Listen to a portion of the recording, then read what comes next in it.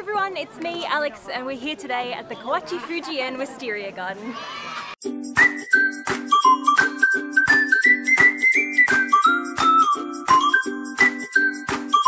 Well, we're at the JR Yahata station. We're about to head to the Kawachi Fujian gardens. We're going to get a taxi. There's a couple of ways that you can get there, but we're running a little bit late, so we're getting a taxi.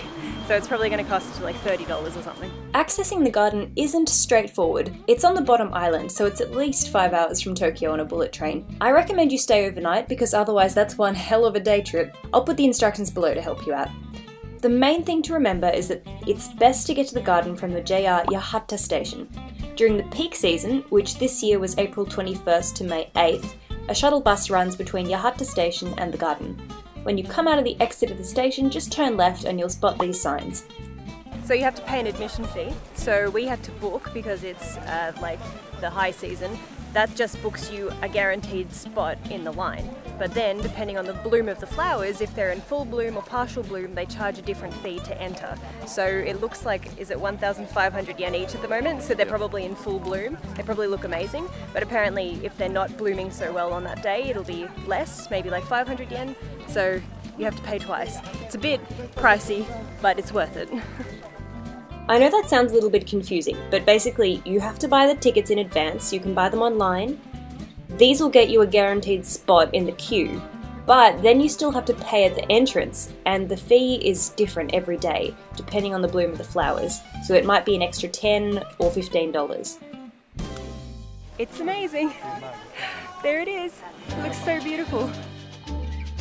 The garden opens at 8 AM in the morning and closes at 6 o'clock at night during the wisteria season. So the wisteria season runs from mid-April to mid-May. And I can't stress to you enough, you cannot buy tickets at the entrance during the peak season. If it's outside of peak season, then you can, but just check online before you visit. You'll have to pick up the tickets before you go. You can buy them online from a couple of different tourism websites, and you can also pick them up at 7-Eleven or Family Mart. But the way that you buy them there is actually through a ticket machine, but it's all written in Japanese and it's very, very hard to read. So just book your tickets before you even visit Japan. Just buy them in advance a couple of weeks out from an English-speaking website. So amazing. This is probably the most beautiful place I've ever seen. The garden's most famous feature is the two roughly 100-metre long tunnels made of wisteria trees. But aside from the two tunnels, there's also a huge collection of wisteria trees that form an enormous canopy of drooping flowers. There's a lot of different varieties of wisteria growing in this canopy, so some sections will create a gradient fade from pink to purple. This just in, Instagrammers around the world are quaking. I'm not kidding, that was honestly one of the most beautiful things I have ever seen. This dude here represents my constant mood. That's me when I'm tired of being screamed at by Archie all day.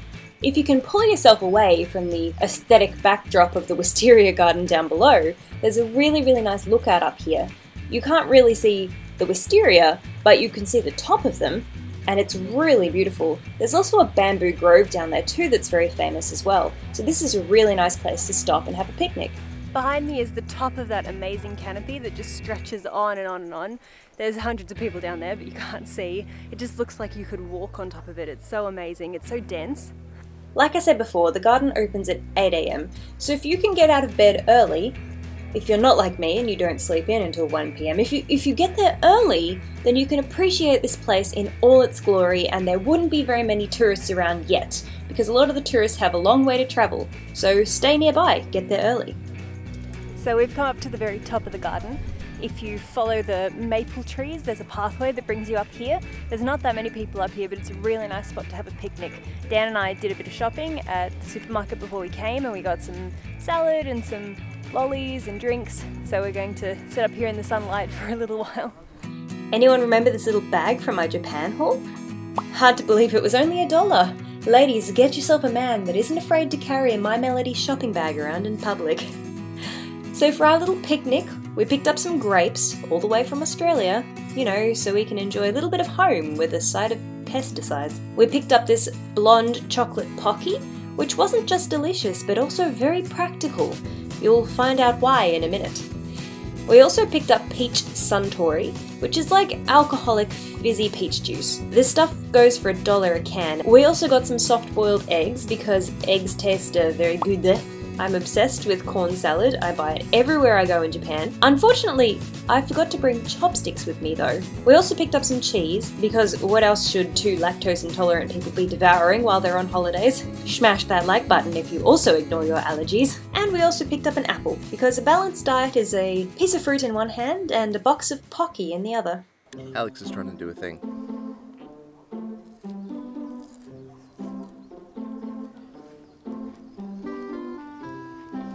MacGyver. Aren't your fingers getting sticky? Not yet.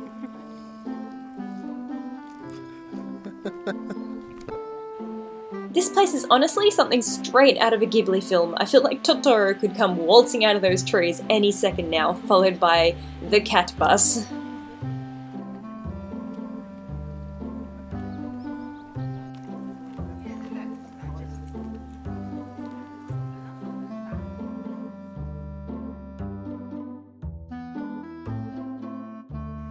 There's a lot of photo opportunities here, despite the huge crowds. I just placed my camera on one of the handrails and I was able to use the Wi-Fi feature to shoot remotely. I can do a tutorial about how I take my self-portraits if you like. There's a lot you can do with a cheap camera and a self-timer. It also helps if you have a patient boyfriend as well.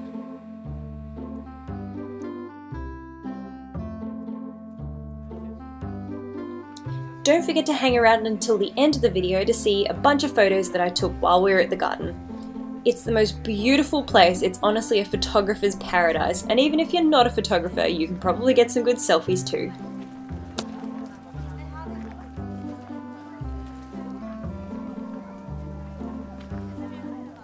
This is the greatest place in the world.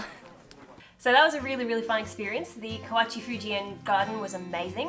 We went just before Golden Week, and if you don't know what Golden Week is, it is a very long public holiday where everyone in Japan goes on holidays and they crowd all the tourist destinations and you can't even move an inch.